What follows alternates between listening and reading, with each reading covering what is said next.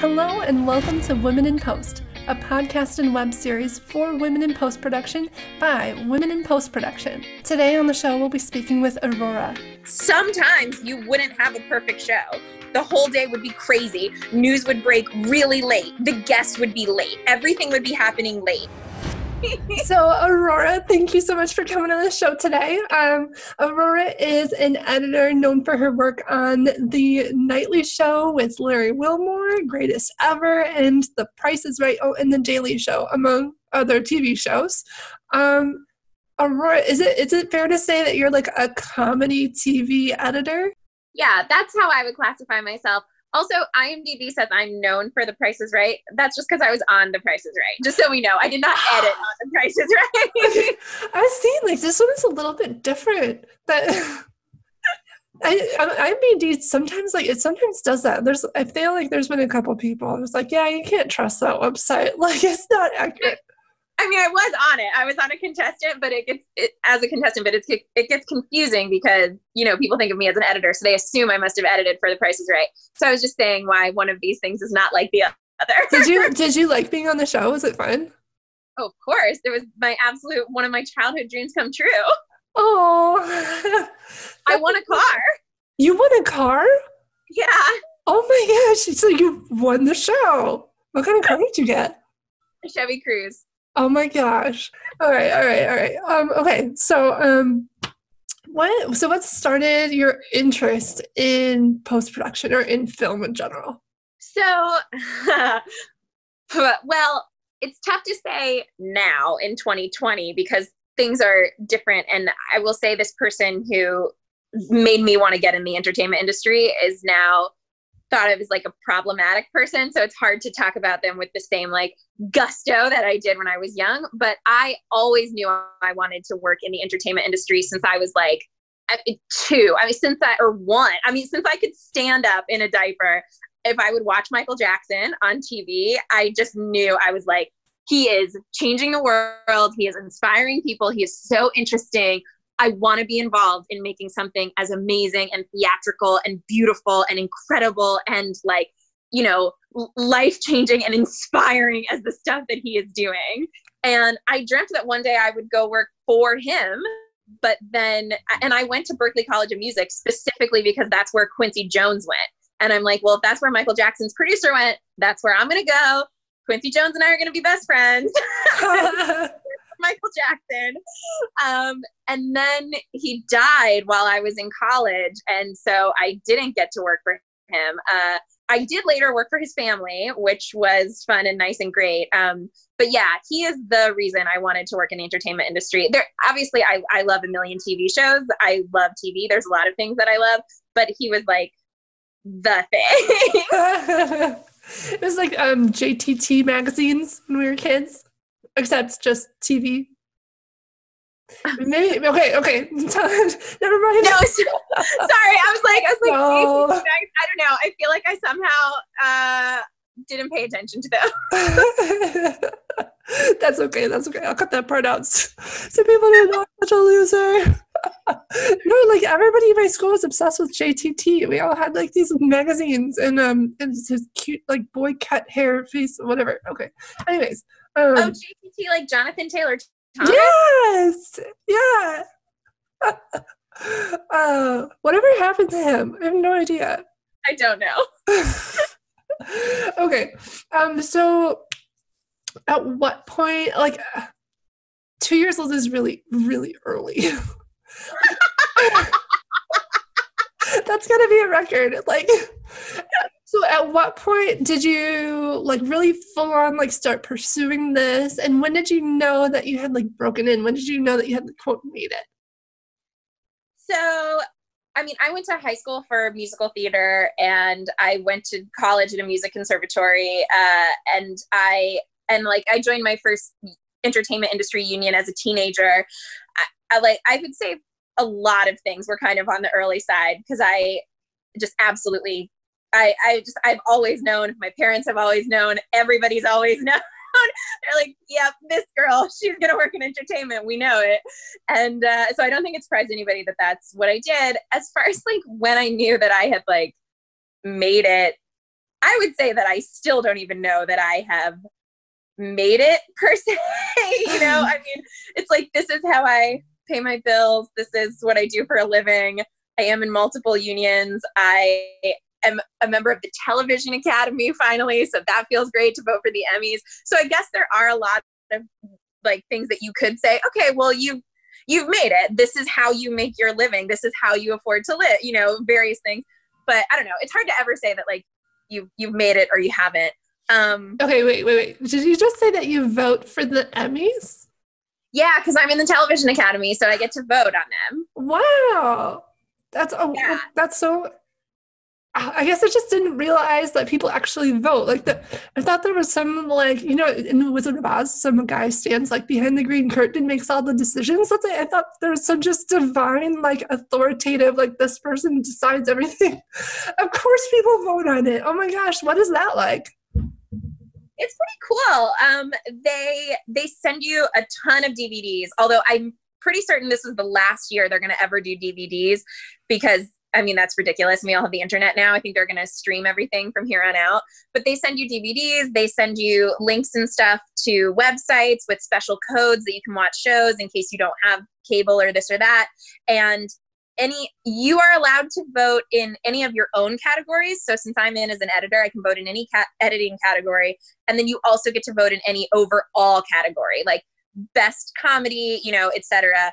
You don't get to vote for any categories you're not involved in. So like I can't vote for best actress in a comedy or something like that. Okay. And then they do make you sign this little affidavit thing that says, I have watched everything in this category. Like I've watched at least one episode of all 5 of these shows. I am voting, with some knowledge in mind. So you have to watch everything and then you just vote online. It's not that hard. And then that's it. Wow. That's so interesting. Like if I wanted to sign up and be like, hey, I want to do this tomorrow, would they say, hey, no way? Like you have to meet this certain criteria or do you have to pay to like be a part of the club or how does that work? All of it. You have to pay dues and you do have to meet certain criteria. I don't know that I know the absolute exact criteria off the top of my head because it's been a little while now since I've gotten to join, but it's something along the lines of you've had to work at your level. Like I think even assistant editing or assistant at any position doesn't count. I think you have to work at like the level of whatever job it is, for I think 3 out of 4 years in a row. So if you have one bad year in the middle of 4 years, you're okay. And you have to have a certain number of episodes and like a certain number of shows that you've worked on. And yeah, you have to hit some various benchmarks. Mm-hmm, mm-hmm. So what are some of the goals that you're pressing forward to in the future? That's a good question. Also, this is random, so I don't know if you can like edit this to make it look like it's less random or not. You can just keep it random. Who cares? But I was rambling about your question earlier about when I had made it, and even though I still stand by the fact that I don't necessarily think I've made it, I do actually have like one tiny little humble brag story that I do really like to tell that I feel like might be kind of like a way that I've known that I've made it, which is so I have like a gajillion various dreams in life, as you can already tell, that I'm like, oh, I wanted to go on The Price is Right, and I wanted to meet Michael Jackson, and I wanted to do this and this, and like I'm kind of all over the place, but it's all sort of related. But one of my many, many, many dreams was to work for Jon Stewart, and I finally got to do it, and it was totally a dream come true. And he was our executive producer on The Nightly Show. And on our final day of work, I had written thank you cards to everybody in the building because I absolutely loved everybody so much. And when I gave him his, I was like already near tears. And as I was handing it to him, I was like, you don't need me to tell you this because it says this in the card. I was like, but I just want to thank you from the bottom of my heart. Like I will never be able to thank you enough. You literally changed my whole entire life. I was like, for so long, I've been wanting to see what it's like to live in New York. I've wanted to work on a daily show and see how tough that is. I've wanted to work on a political show, to kind of bring light and funniness to something that's so important and to keep it in people's lives and to keep them informed, but in an interesting way. I was like, I had so many goals. and you made them all possible. Like, this job did all of them. Like, I moved to New York for this. This is the first time I've ever worked on a political show. You know, I'm like, I got promoted here. Like, that was where I got promoted from assistant editor to editor. I was like, you changed my whole entire life, and I can never thank you enough. And then, oh my God, Jon Stewart, one of my like idols, looks at me, and then he's like, Aurora, thank you, but no. He's like, you changed your own life. He's like, every single person in this building is here because they are the best at what they do. And that includes you. You know, he's like, you got here because of your own creativity and tenacity and like all this stuff. And he's just like complimenting me. He's like, so that was you, not me. And then I'm just like crying. I'm like, thank you, Jon Stewart. And then we took a selfie together, and it was like one of the best days of my whole entire life. Oh my gosh, wow. Yeah. So anyway, I just want to put that humble brag story in there. Wow. Well, okay, so I have some questions about what it was like then for you to be there and to be doing that job in New York with this like incredible person, like on a political show that's also comedy. Like, there's just so much going on. First off, I will always feel like one of the luckiest people in the world that I got to work on such an incredible show. I mean, it's like I hardly even know where to start, because I could talk about it for days, how it was just like, everything about it was the greatest. One thing that was really nice about the nightly show is, and I think a big part of this is because it was helmed by a Black man. Like, Larry Wilmore was, you know, the host and one of the executive producers. So I think he paid attention to diversity way more than most white men do, and white men usually are at the helm of TV shows. But our show was like incredibly diverse, way more than any other place I've ever worked, in every way, like, you know, racially, like gender, even just like where people came from and the belief systems. And I mean, granted, almost all of us were liberal, of course, but like, but yeah, so I loved that. I loved going to a place where, like, if we did a story about something, somebody in the building had like a personal, you know, way into that story, and we would listen to them. Like, I worked at some places where if we're doing a story about women per se, and there aren't very many women on staff, and the few women who are on staff are like, you guys, this isn't really like how this is, or this isn't really like, this joke is kind of sexist or blah, blah, blah, where people are like, yeah, whatever, nobody cares. Like, and they just ignore them. But at the nightly show, it wasn't like that at all. It was like, we would listen to people, and it was just nice to have the different perspectives and the different people. And it was so nice to have other women on the editing staff. My boss was a woman, and that almost never happens. And like, and we had another female editor on staff, and I think that's the only show I've ever worked on where I wasn't the only female editor on staff. The only other show that I've worked on, I was not an editor here. I did something else, but I worked on Project Runway for kids, and that's like the only show other than the nightly show, that I've ever worked on where there have been a number of female editors. But I think it's because it's thought of as like a woman's show. So yeah, so it was nice to actually have women around. So anyway, I'm rambling. I always do. I loved the diversity. I loved the, you know, just that we had to do a show every night, and it's like, one way or another, this is airing at 11:30. Like, it has to get on the air. So you just kind of have to do your job, and you have to make it happen. And so that was like a really fun challenge. It was also good because I like to think sometimes it helped me a little bit to learn how to kind of let go of things, because sometimes you wouldn't have a perfect show. The whole day would be crazy. News would break really late. The guests would be late. Everything would be happening late. You would get everything late. And then you would, just because the show had to air, you would have to make some cut that like didn't even make any sense. And people would be like, wait, aren't these professional editors? And it's like, hey man, show's got to go to air. I don't know what to tell you. Oh my gosh. But it was nice. It was kind of a nice like life lesson to be like, some days go better than others.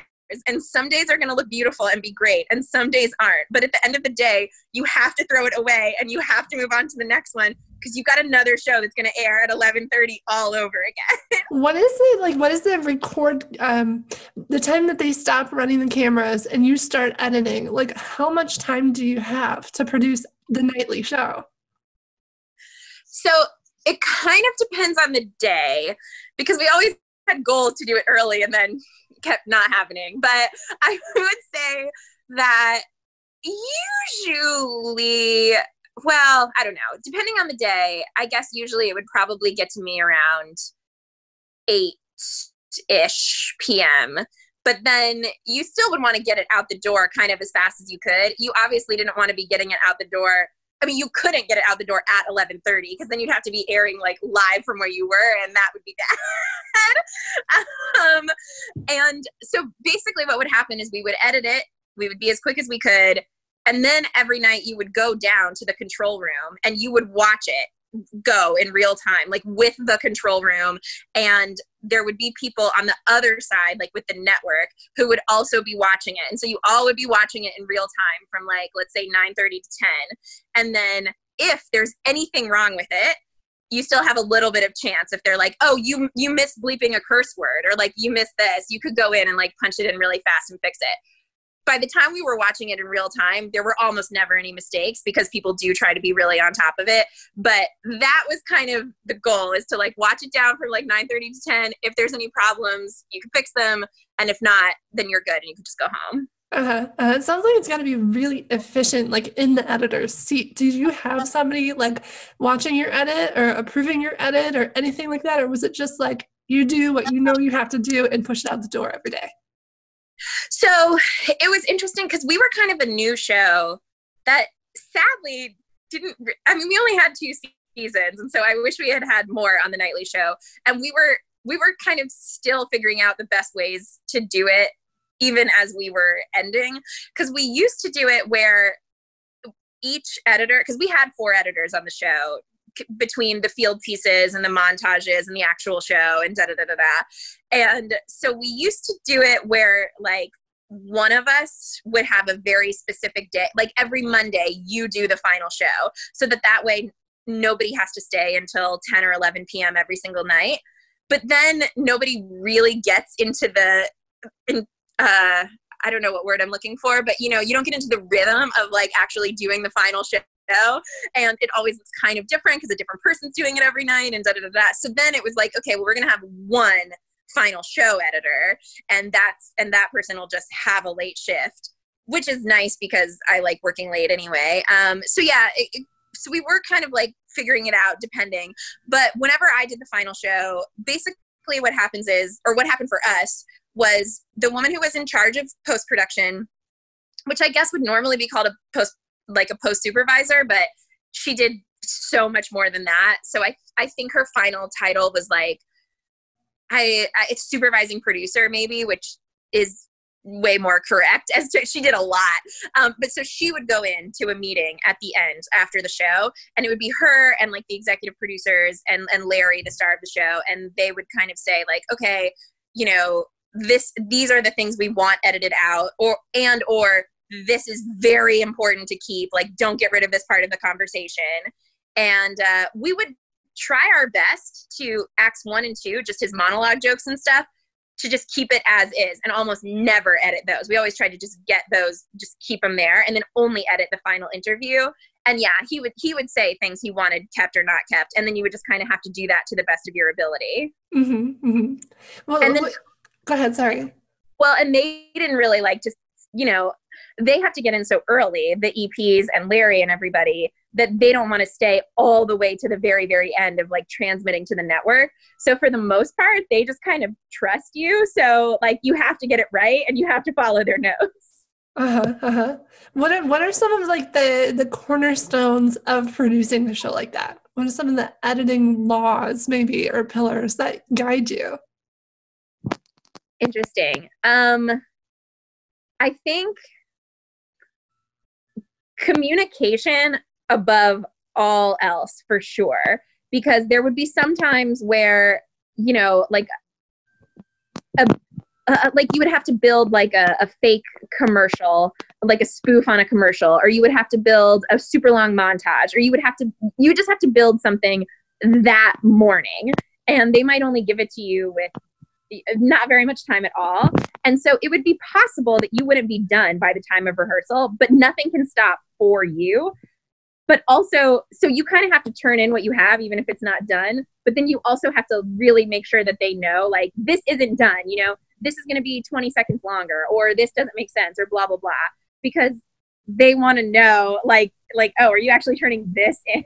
You know, so just communication is key for sure, because nothing can ever stop. And sorry, I'm kind of losing your audio. Oh, sorry. Is this better? That's much better. Okay, sorry.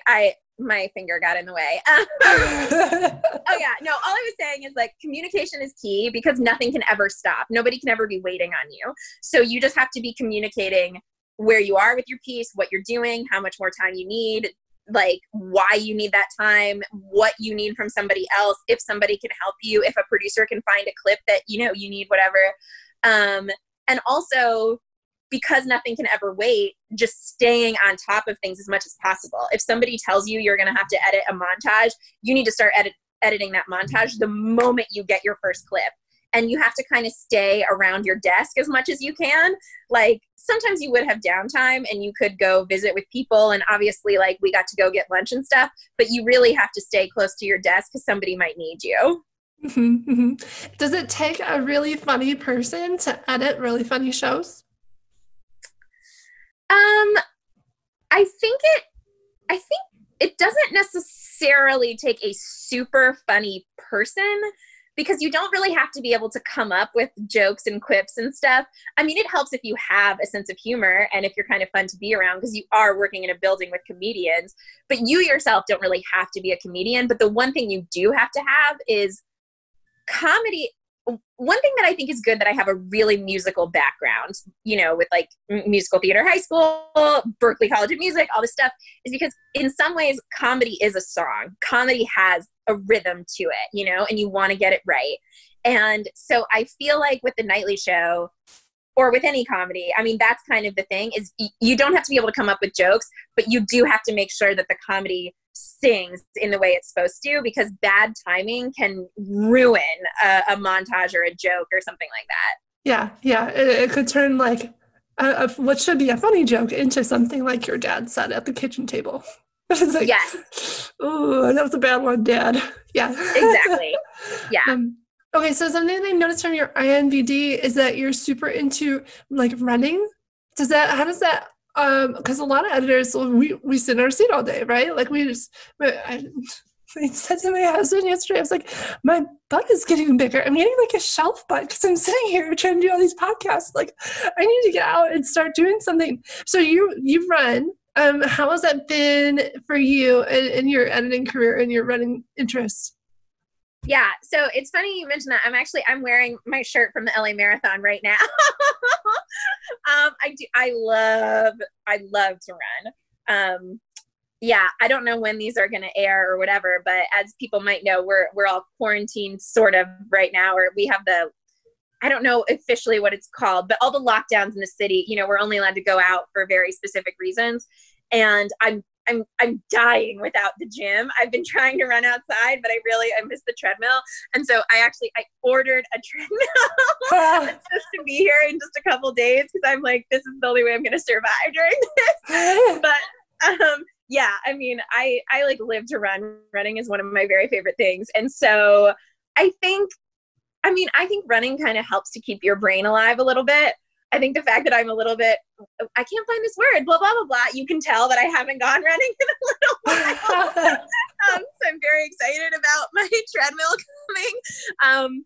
But yeah, I do think it's nice because, like you said, editors do sit all the time. And I love when places have standing desks, or like those desks that go up and down. I think that's really nice.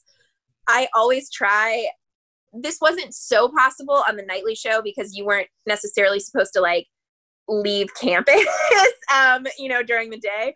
But on shows where it doesn't matter, where you're not doing it that night, I try to always use my lunch break to go to the gym. Because yeah, I think in such a sedentary job, you have to be really careful to try to like, you know, keep your life going and keep your health about you. Mm-hmm, mm-hmm. Oh my gosh, so you can't go out right now you're in California and LA? Yeah. Okay, so how is that affecting you in your career right now? Yeah, it's not good. Yeah. Yeah, because it's like I had a job that is now just totally, we're taking a break for a month. They said we're going to come back. Right now, the mayor's orders are that we can only go outside for like essential jobs. We can go to get food, groceries. We can go to the pharmacy.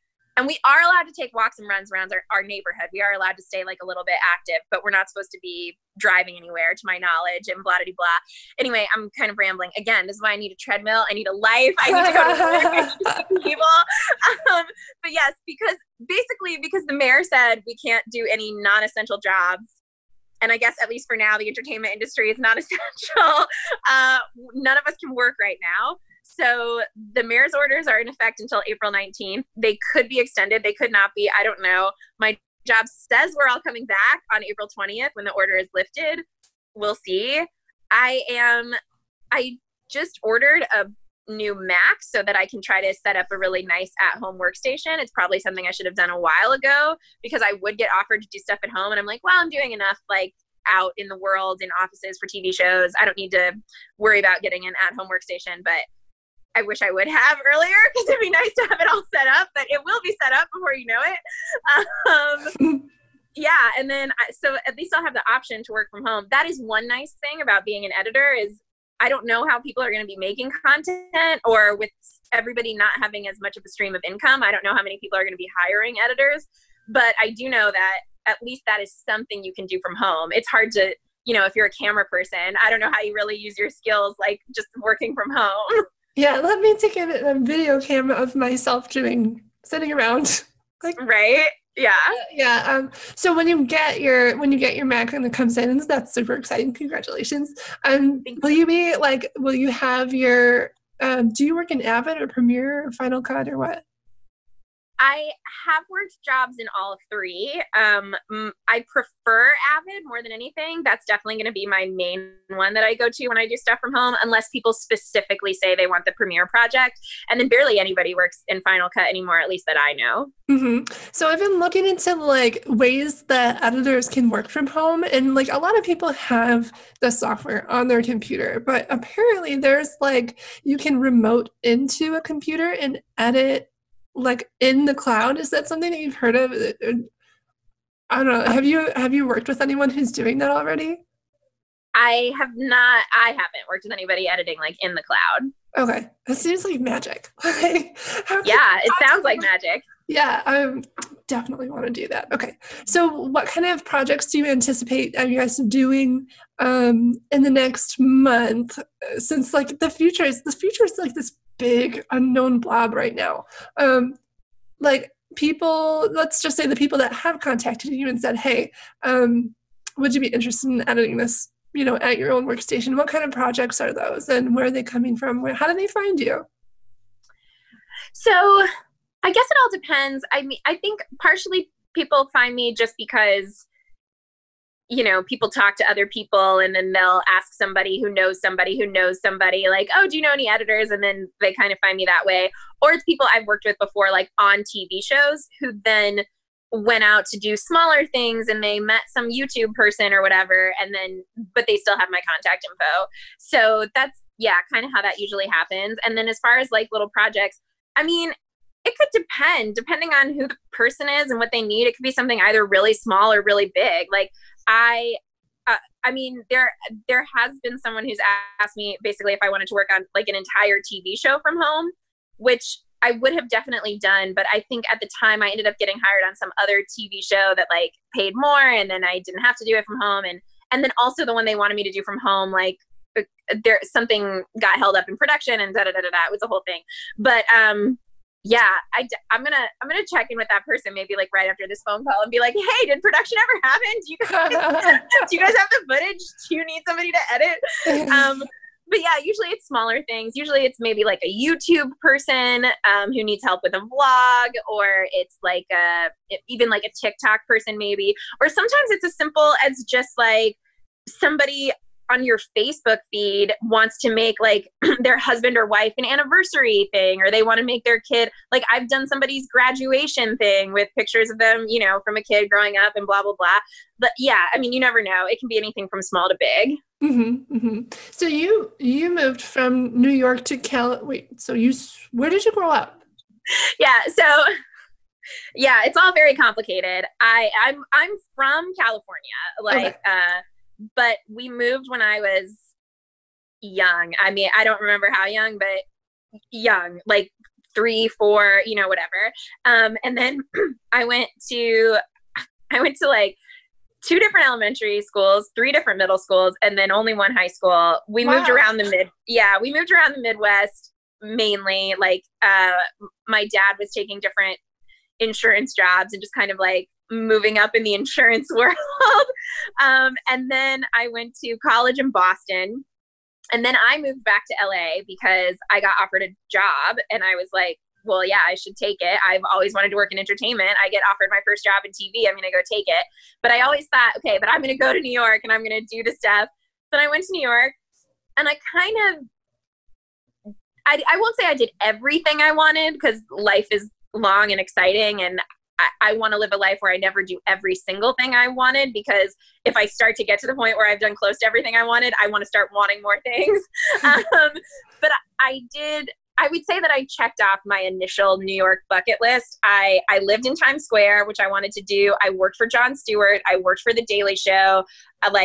So obviously I did late night politics. And then it just kind of, the way my life worked out and the job opportunities that I was getting, it seemed like more was happening in California. And I love California. And I was like, okay, well, I've done everything for now in New York. I'm ready to leave. So now I'm back in California, and just kind of taking it to see what's next. Mm-hmm, mm-hmm. How did you, I guess this is going to be like a weird question, but I think most people who work in post are like introverts, but you are clearly like not an introvert. Like, how did this become a thing for you? And like, do you ever feel like the one person who's extroverted in a sea of introverts, or do you just find all the extroverts wherever you go? Yeah, it always weirds people out a little bit that I'm an extrovert who's an editor. Sometimes people love it. They're like, oh my God, an extrovert, somebody I can talk to and hang out with. And sometimes they're like, who are you? I expect my editor to just be like super quiet, never say anything or speak out loud. Yeah, I will say that definitely a show like The Nightly Show is more the job that I'm supposed to have as an editor, because on most other types of shows that I've worked on, like that cooking show that we were talking about at the beginning, or like reality shows or that kind of thing, for the most part, I feel like usually, at least in my life, people just kind of hand you the footage and they're like, okay, do this. And there's barely any face-to-face. On the one hand, that's nice because it kind of gives you this relaxed lifestyle where you're working sort of at your own pace as long as you're hitting the deadline, and nobody really cares what time you take lunch, or like, you know, if you're out for an hour and 5 minutes instead of an hour, you know, whatever, which makes it easy to go to your workout classes and whatever. And then, yeah, so I like that editing has nice flexibility usually and that kind of thing. But because I am an extrovert, I'm not great at just sitting in a room all day. But on a political show, so often producers would have to come into your room and work with you because it was happening so fast and in real time. And they're like, we have to make a montage, you know, with all this stuff from Fox News. Like, let's get it and you'd be making it like together, and it would be extremely collaborative. And that was kind of perfect for me because I still had some flexibility, some alone time, but I had a lot of my like nice face-to-face like extrovert time. Nice. I think ultimately this probably is not the right thing to say on a podcast for like women in post, but I mean, just to be like totally honest, I think kind of what happened was what I want to do is like write and perform and produce like so many people do want to do. And I am working on that. You know, I'm like taking classes and I wrote a musical and I'm putting stuff out in the world and I'm trying, but kind of the path that my sort of like day job has taken me has just been post. What happened was I was a PA, just like a set PA. And then, and I got along really well with a lot of people. And then one person asked me, they're like, oh, we need transcribers. I would love to give you another job. Are you pretty fast at typing? Do you want to do this? And I was like, yeah, sure. I'd love to do this. Because weirdly, it was an on-location job, which almost never happens. But I got to go to Vegas for a month. I was like, yeah, let's do this. So then once I got into transcribing, an assistant editor job came up that was sort of half an assistant editor job. They already had a few assistant editors on staff. They needed one more, but they sort of only needed half a person. So they ended up hiring me because I didn't really know anything about assistant editing, but they're like, well, you have a lot of spunk and, you know, you like really want to do well. And you were obviously good with computers in general because you studied music engineering at Berkeley. So you know how to use Pro Tools and Logic, and that might not be Avid, but they're related in certain ways. And they're like, so we'll both benefit because you'll get an assistant editor credit and you can start like moving up in the world a little bit, and we'll get somebody for less money than we would normally pay for a true assistant editor. So then once you have your first assistant editor credit, you kind of just get more. That's not usually crazy hard to keep getting more. So then that happened.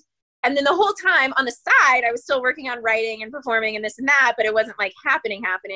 And then I got the nightly show, which was a dream come true to work on in any capacity. And then at the nightly show, my boss was kind of like, yeah, you're a good assistant editor, but you're a better editor because you are creative and you have good comedic timing and da-da-da-da-da. And then she was like, and then a spot opened up as an editor. And then she was like, I think weirdly you'll actually do better at this, the harder job, the job you're moving up to. Not that I was like a bad assistant editor. She just kind of saw where like I fit better. And then it was like, okay, now I'm an editor. Oh my gosh. It sounds, when do you have time to sleep? You're doing all this stuff. Like, how did you get onto the nightly show? Did somebody know you? Did you know somebody in there? So it's like next to impossible to get on one of those shows. Yeah. I still feel so lucky. So what ended up happening was I used the website Staff Me Up like all the time.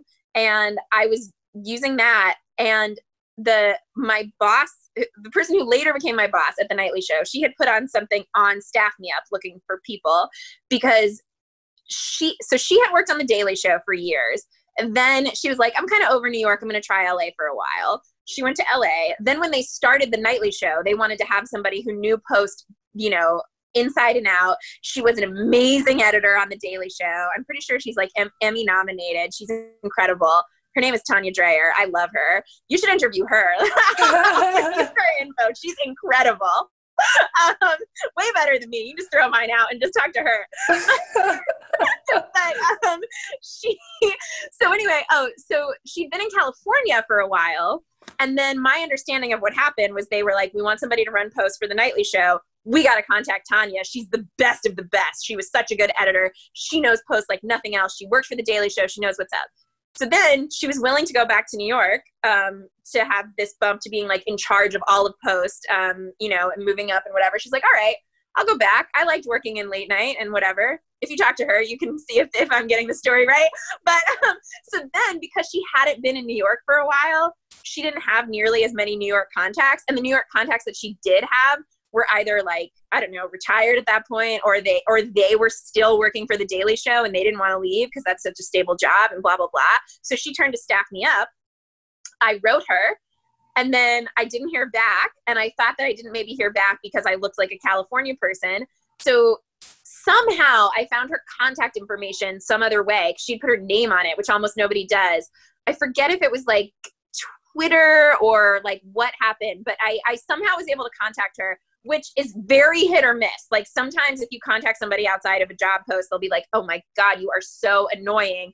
And so I wouldn't necessarily recommend it always, But in this one specific case, I wrote her and I was just like, look, it is one of my dreams in life to work for Jon Stewart, the executive producer, and to come to a political show. I was like, I know that it says that I live in California because I do, but I swear to you, I will get in a car and I will go to LAX right now, like literally right now. I was like, I will get on a plane. I don't care. I'll leave all my stuff. Just like, I want to do it. And so then she wrote me back and she was basically like, okay. She's like, I was ignoring you because you're California, but you obviously really want this. I like your spunk. She's like, so let's talk. So then I had a phone interview. At the time, it was a phone interview for a junior editor position. Because they weren't going to have an assist. They were just going to have a junior editor. And so the interview went pretty well, but because it was like an actual daily show where like you absolutely had to get things right like that day and there was no room for error. And because I had never edited at the time professionally, I had, sometimes as an assist, they would let me do small stuff for the internet or this or that. She's like, I love you and I love your personality. And I do think you have some skills. I don't know that you have the amount of skills that you need to jump in the deep end right now on a show that has like no room for error. So she didn't go with me. She went with somebody else, somebody who actually had been an editor and took a step down to be a junior editor just because they wanted to work in late night so badly. So then every approximately 3 months or so, 2 to 3 months, I would write her and I would just say like, hey, I really loved the piece you guys did on XYZ. This was my favorite part. It was really funny. Like, great job. Hope you're having a great day. She never wrote me back. I was like, oh God. I'm like, this woman is probably so annoyed by me. She hates me. She never writes me back. I'm like, but since I'm only emailing her once every like 10-ish weeks, that's probably not too much to annoy somebody to hate me, I hope. And so I had done it like 3 times. And then finally, when I was doing it like the 4th time, I thought like, maybe I should stop. If she stopped writing me back, she might hate me. And then I was like, but also, maybe she's just busy. I don't know. So I wrote her like one final time, the same deal, just being like, this was really great, da da da da da da. And then she wrote me back and she was like, you have impeccable timing. She's like, sorry, my brain just died for a second because I got so excited telling the story. Yeah, she was like, we're changing up some things about the staff. I just like earlier this afternoon got approved to hire an assistant editor. Would you be interested in doing that? And I was like, yeah, of course. I just want to work for you guys. And then she's like, okay, great. Can you come in for an interview? And I was like, yeah, yes, I can. And so within the week, I flew to New York. I went to an interview. At the time, I was working as an assistant editor on a show that just so happened to be Tuesdays to Saturdays. And so I didn't even work Mondays. So the very next Monday, I was in New York. I was interviewing at the nightly show. Literally all I had with me were like the pajamas that I wore on the plane that I was also going to wear back and my like cute little pink interview outfit. That was it. I just had like a book bag because I was only supposed to be there for one day. And then in the interview, she was like, we love you. If you want this job, you have to start tomorrow. And I was like, okay, I want this job. So as I walked out of the building, I like extended my hotel stay. I canceled my plane ticket back to California. I immediately went to Macy's to buy like enough clothes to get me through the rest of the week. I called my boss on my show in California and I was like, I'm so sorry. I'm not coming back. And she didn't even realize that I had gone to interview because I never worked Mondays, so I didn't have to get the day off. And she was like, what? And she's like, you're in New York? What is happening? She was so confused. I felt really bad about that because I never want to leave a job that way, but this was like my absolute dream come true. Yeah, and then I stayed and I started coming back on some weekends to get my stuff and like move out, and I found an apartment and I figured it out, and yeah, that was that. Wow, that is crazy. That's so exciting.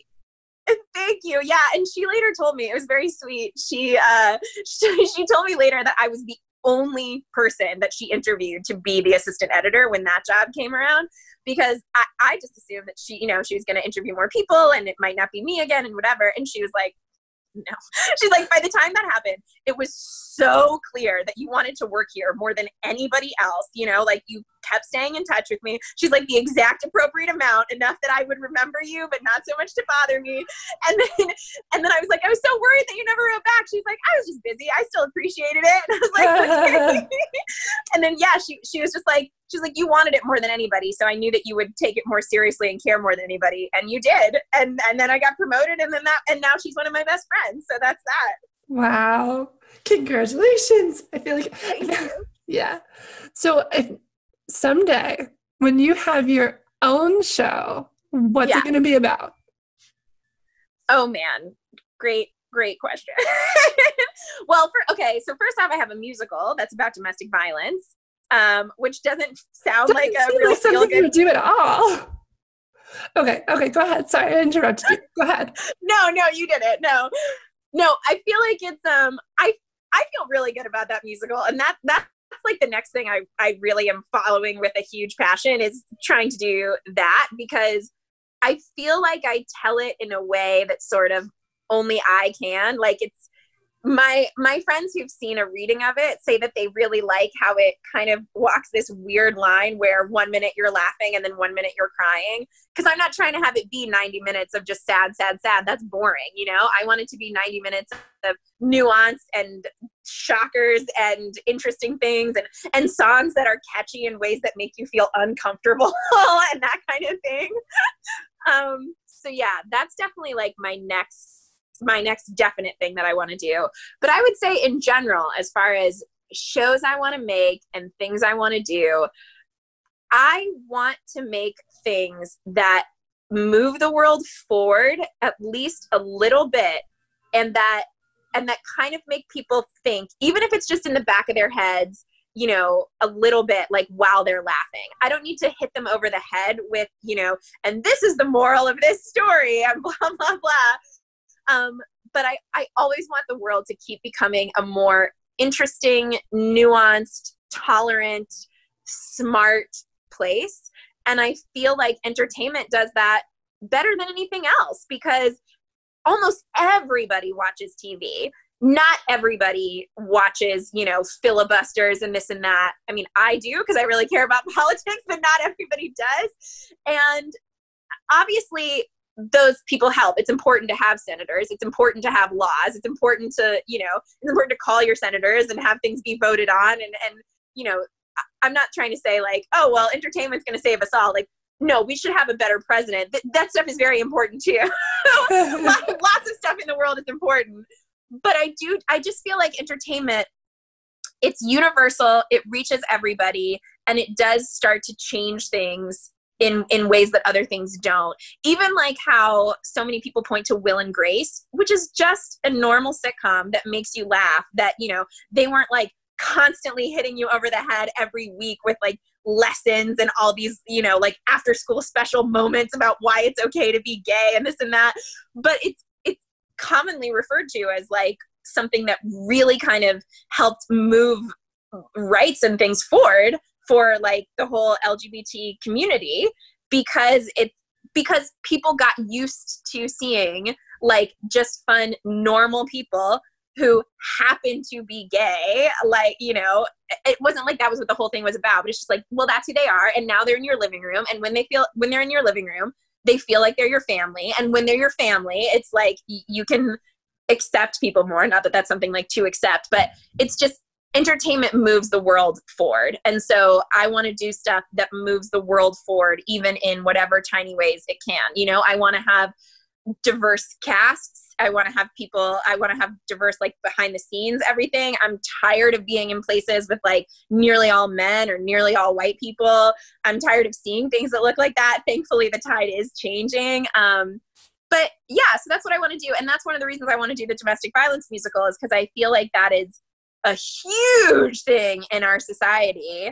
3 women in America die every day at the hands of a domestic partner. And it's like, that's yeah, but that's something that is kind of like, well, we don't talk about it because it's happening behind closed doors and it's not really our business, but maybe it is. And like, so yeah, I don't know if I'm making sense, but that's the kind of stuff I want to do, stuff that moves the world forward. I think that makes sense. What is like the platform for that? Are you thinking like on a stage in New York or a movie? Where will your musical live? So I think,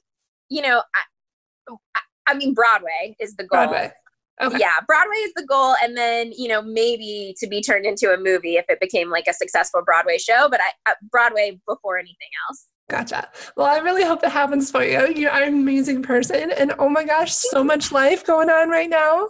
Thank you. Thank you so much for being on the show and providing, your insights into, what you've done in your career is super interesting. And I think a lot of people are going to learn a lot from you. And thank you. Thank you so much. Yeah. Thanks for watching. I'd love to hear from you. If you enjoyed this week's episode, give us a like, leave us a question or comment, and share with your friends. Your viewership and support helps promote women working in film. Follow us on Instagram, subscribe to us on YouTube, and join our Patreon community. Interested in being a guest or sponsor on the show? Send me a message. I'd love to hear from you. See you next week on Women in Post.